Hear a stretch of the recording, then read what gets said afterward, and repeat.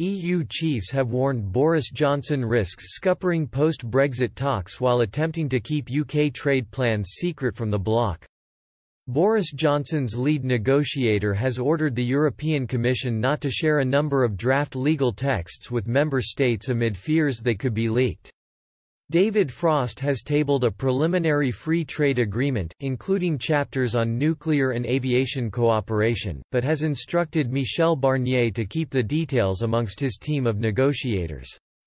However, EU diplomats have expressed fears of allowing negotiations to progress while their capitals are blocked from scrutinising the UK's trade offer. One Brussels source said, member states would still quite like to see by themselves if the UK text is clear.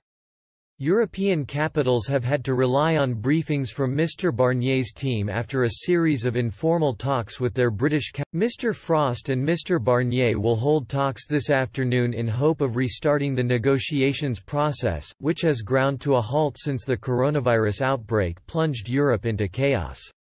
The pair are expected to hammer out a timetable to allow the reopening of formal trade talks via video link after previous face-to-face rounds were abandoned amid fears travelling officials would be at risk of becoming infected with COVID-19.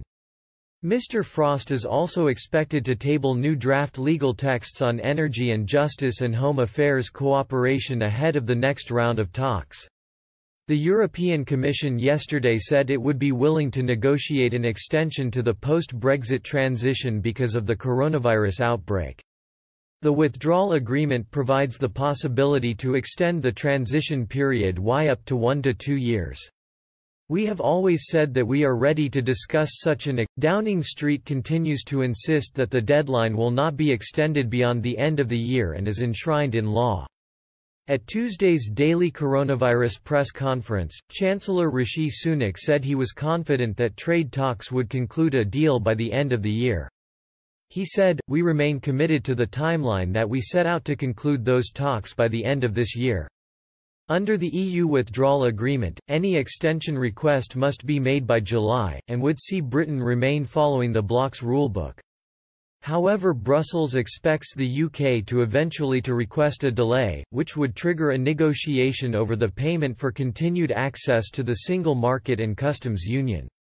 But sources are adamant that the bloc is ready to continue with negotiations based on Mr. Johnson's timetable, insisting the deadline is the only. EU diplomats have ruled out any pay-as-you-go extension that would allow Britain to prolong the transition on a monthly basis while trade talks are still ongoing. A senior source said, "This is a ridiculous idea. It is against the withdrawal agreement and undermines legal certainty, it also makes it unpredictable for business." Member states were last week informed no formal negotiations had taken place on the possibility of extending the transition period. Mr. Frost is understood to have spent the last few days consulting senior cabinet ministers, including First Secretary of State Dominic Raab, on whether he should raise a delay with Mr. Barnier. But they warned him remaining under the EU's rules could mean Britain helping to shoulder the burden of the bloc's economic recovery from coronavirus. However, some ministers suggested the bloc could still request its own delay, which would be hard for Britain to turn down.